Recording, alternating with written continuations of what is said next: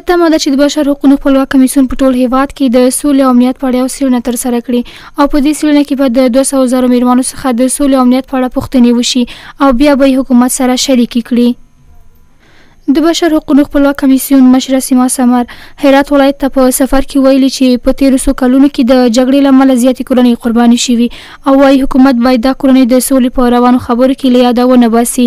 سیما سمر د سولې په پروسه کې د میرمنو د کمې ونډې په اړه هم نیوکه کوي. اشتراک قربانیان جنگ و قربانیان منازعه در افغانستان است. در 41 سال هر روز مردم افغانستان قربانی میتن و شمول همین شروع سال تا حالا بیشتر از 100 نفر ملکی قربانی منازعه بوده. چی کسایی شهید شده و چی کسایی هم که زخمی شده.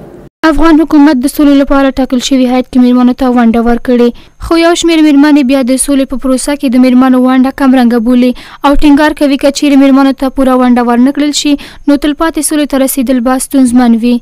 همین ناتوانی رو میرساند که حکومت نتوانسته هنوز وارد میز مذاکرات شود. نگرانی زنان این هست که در جریان گفتگوهای صلح قرار ندارند، نه از آدرس حکومت اشتراک داده شدند، نه از آدرس ایالات متحده آمریکا اشتراک داده شدند و نه از آدرس طالبان اشتراک داده شدند و نمیخواین که دستاورد این مبارزات با پروسه صلح متاسفانه زیر پا بشه. پروسه صلح نه تنها که برای جنگ هست بلکه برای زنانی هست که اونا متضررین اصلی جنگ در افغانستان بودند.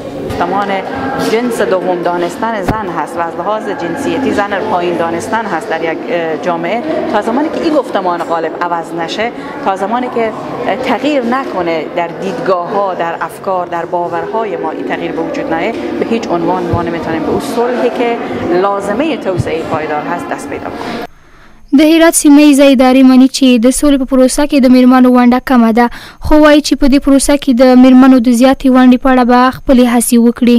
نه که به نفع و ضرر نیمی از پیکر جامعه که همان زنایی که ما همالک علنا میبینیم که نقش زنان در پروسه صلح و در مذاکرات صلح اصلا به منفعت زنان نیه. حتی حضور خانم ها خیلی کم رنگ هست.